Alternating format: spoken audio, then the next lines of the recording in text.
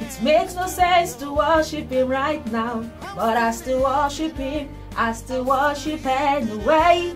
I came across this song recently, and there are so many, so many things in this song. You are at that point of your life where it makes no sense to worship the Lord, but you still have to worship him. Your mates are married, some have good jobs, some have relocated to Canada, that is the in thing. Some are giving birth abroad. You don't even have a child. You don't have a house to live in. You don't even have a boyfriend. You don't have a girlfriend. You don't even know where your life is leading to, and you are 40, and you'll be like, why do I even have to worship this God? It's at that point you should know that you are almost there. It makes no sense for you to lift your hands and still worship him, but you'll be like, I still worship him. It makes no sense for you to want to pray at that point of your life. But let me tell you something. That is the point you have to pray. It makes no sense for you to even want to be in his presence. But let me tell you, not necessarily you go to church, but in your house, in your quiet time, just have to be in his presence and tell him, Jehovah Lord, at this point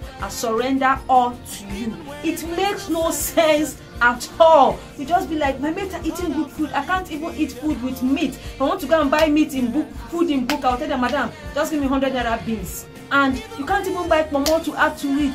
But at that point, you just say yourself, why am I even worshiping this God? But let me tell you something. He's the all-knowing, he's the all-giving, he's the all-supplier. He's give at his own time. It's at that point you just tell yourself, it makes no sense to worship you at all, but I still worship you. Maybe in my next video, I just have to give you the full lyrics of that very song by James Bond. That song has been an inspiration ever since Sheyi, my friend, Sheyi Adolphus gave me that song. I play that song every day and I still cry at the lyrics, even when it makes no single sense at all. Thank you, Lord. I still worship you.